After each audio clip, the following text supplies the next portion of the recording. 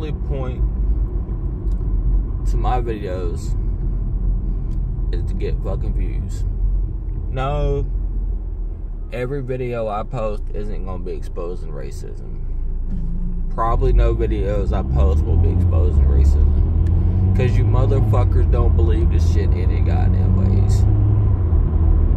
You're just a bunch of dumb, blind Trump tards.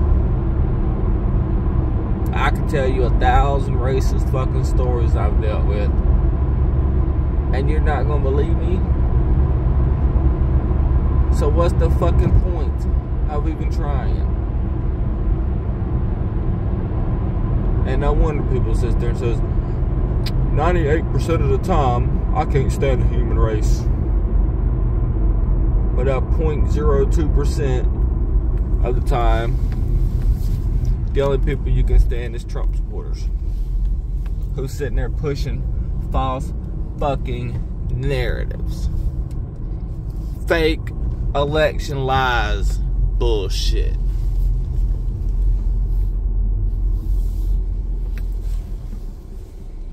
Now people wants to call me a fucking bum.